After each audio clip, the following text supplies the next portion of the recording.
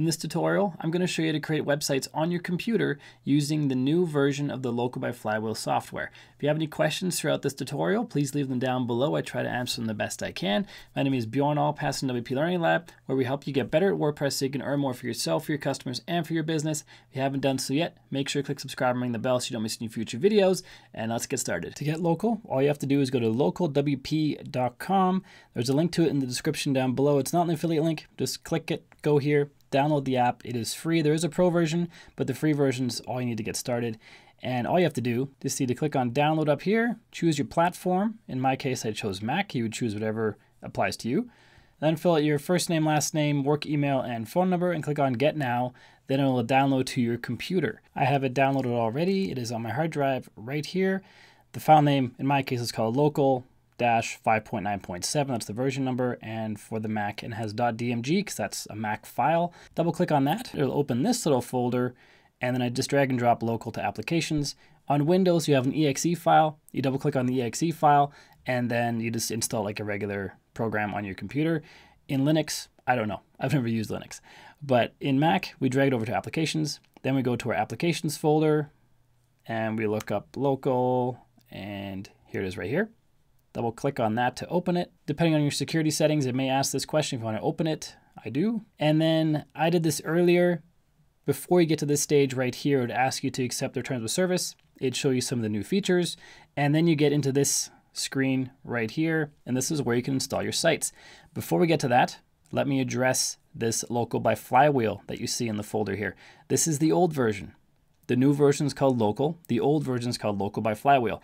That's why I'm making this video, because my older video was for the older version. What happened to me was I updated my Mac to the Big Sur update, the Big Sur OS, and now Local by Flywheel doesn't work anymore. So hopefully that hasn't happened to you, because if it hasn't happened to you yet, you can actually open Local by Flywheel, export your sites by right-clicking on the site on your list, exporting it, then you can import it to the local version. I have not yet investigated or figured out how I can migrate my old sites to the new one, but I'm sure I'll figure it out. Anyway, so to add a new site to local, just click on Create New Site. Let's call this myfirstdemosite.com. Click on Advanced Options. Here you can set the site domain. So by default, it's .local. You can have it be .com or .biz or .org or whatever you want. I usually set mine to .com. You can choose to save the folder somewhere else. By default, for a Mac, it's under local sites. It has the sites listed here. These are all the sites from the old version. These aren't being picked up by the new one, so I have to figure out how to transfer them over. Either way, this is where it's going to save them. You can change where it saves your local sites if you want to. I'm just going to keep it there. You can choose to use a blueprint. We'll get to that in a little bit. Continue. I choose preferred for the setup. If you choose custom, you can choose the PHP version, the web server, the database. This is something you do if you know what you're doing.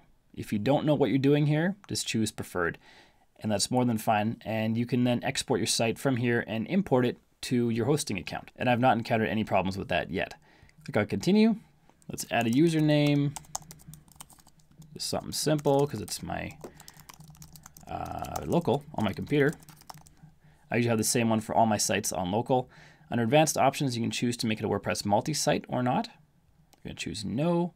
Click on add site. Now it's creating our site. It's going to ask for our system password in a minute. Here it is.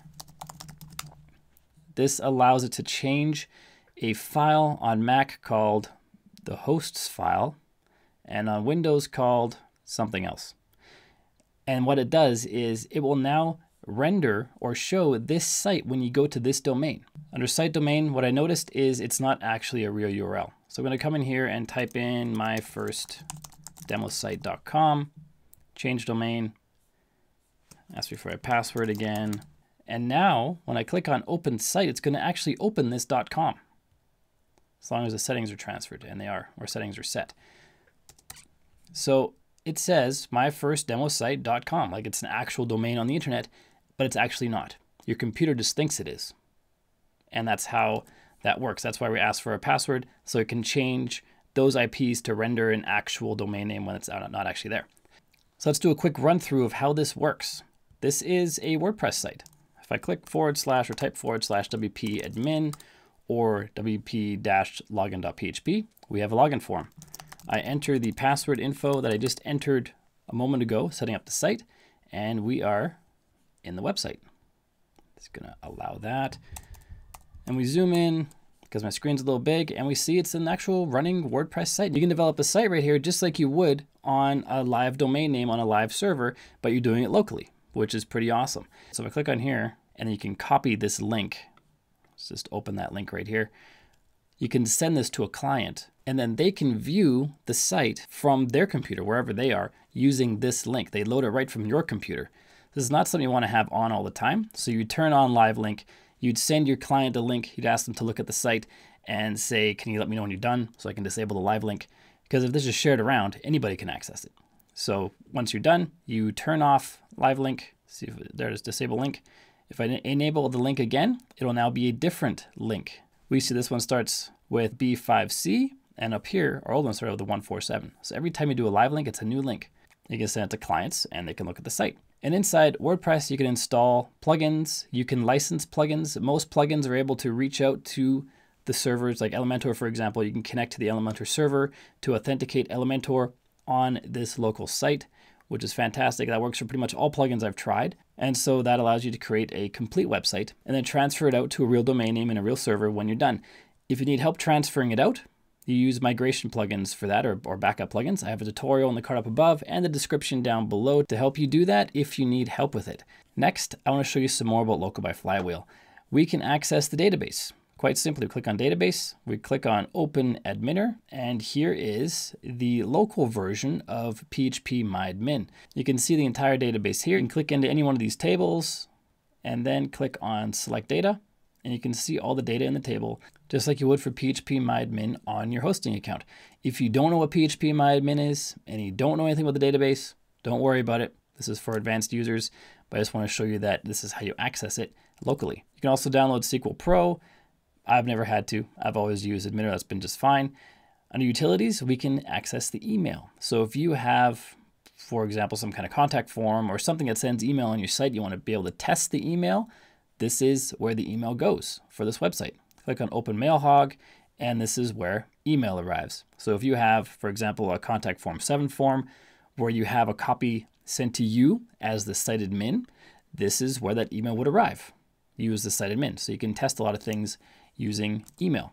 Under tools, we have a bunch of pro options, which we're not going to cover. We also have the image optimizer, which is a free add-on that allows you to optimize images as you're developing locally. So if you need that add-on, add it right here. What I usually do is I optimize them in my photo editing software. I use Photoshop, or you optimize them with something like ShortPixel, which is what I use on all my websites. It's an image compressor on your site. This is great when you're developing a site, but once your site is live, this option isn't going to help you anymore because you're not going to make every single change locally first and then port it to live, at least not usually. Sometimes you would. I'll show you when you would in a minute. And I find having an image compression plugin on the website at all times once it's live is really the way to go. But you could make all your changes locally and push them to live every time there's a change if you wanted to and if you had the right hosting account. If we click on Connect to Host right here, we can connect to Flywheel, which is a hosting account. These are the guys also that built Local, or WP Engine. Either of those, we can connect to it with this local software. We can push our sites out to those hosts and make our local changes live with a few clicks. There's also version control, I believe, which allows you to see what changes you made with every time that you pushed out. And you can add notes for changes you made every time you pushed out. You can also download the live version from the site, because as the site's live, you might be getting orders from WooCommerce or comments coming in, and you want to have the latest version of the site on your local machine. So you can pull back from the live to the local and then push back out from local to live with a few clicks. Right now, these are the only 2 hosts on here, but here's a link. If you want to see other hosts, let us know. I've been using Local by Flywheel before this for years, and I've only ever seen Flywheel as an option. WP Engine was added recently. They might be taking feedback on this, but I don't think they're doing it that quickly. Anyway, even without that, it's a great piece of software. Right here is more information about the hosting connection. And under this puzzle piece, we have our various add-ons that you can get. These are with the free ones, I believe. The image optimizer is definitely free. I believe these are free as well. And for anybody who's super advanced, you could even create your own add-on. Click on this link, and it gives you instructions on how to use their API to create your own add-ons for Local. That's pretty awesome. So let's go back to our site list, which is on the left here. If we add more sites, they will show up on the left. At the very beginning, I glossed over an option called Blueprint because we didn't have a blueprint yet. But let's say you built a lot of e-commerce sites or business sites or whatever kind of site for your customers. You have a base version that you start from every time to be more efficient. At least I hope you do. You should if you don't. You have a base version of the site that you upload and you're ready to start customizing to meet your customers' needs. To create that blueprint, that starting version right out of Flywheel, we right click on any of these websites. So we create the site here. We go into, let me back up, go into the dashboard, we create the base version of the website on this domain, myfirstdemosite.com. You could even call it my blueprint site and you can keep it up to date as you go. Then you come in here, you right click on it and you choose save as blueprint. So let's call this my template site, save blueprint. And now anytime we click on the plus to add a new site, under advanced options, we can choose a blueprint. You can have multiple, you have as many as you want. My site or my template site is a blueprint for maybe business sites. So every business site I start with this blueprint and that makes my work just a whole lot faster. If you right click on here, you also have the ability to visit the admin dashboard, which is just out here. Also with that button, you can visit it. Visit the site, click on this link or click on this button here. You can stop the site, restart the site. What that means is when you're working locally, sites are stopped and started. Right now, this site is accessible because it's started. There's a stop site button up here to stop this individual site. There's a stop all button down here to stop all the sites you have active. If we stop them, we will now go to this site and I'll refresh and it's not going to work because the site's turned off. And if you sent a customer a live link, that also won't work at this point because the site is turned off. To start the site, click on start site again, and then it just boots it up. And you can have any number of sites running as you're working in here if you want. And you can clone the site, you can export the site, change the domain name, rename, and delete the site. And those are all the big options I use in Local by Flywheel. Oh, one more thing.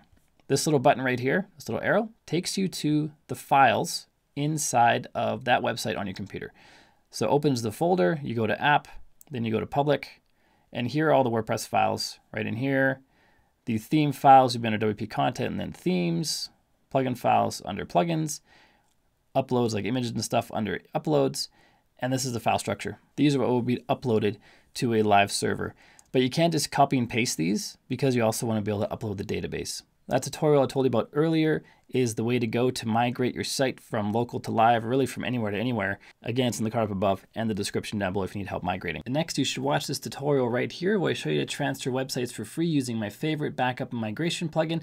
This is what you'll want to do after you've created a site locally to get it onto your server. So check out that tutorial. And if you haven't done so yet, make sure to click subscribe and ring the bell so you don't miss any future videos.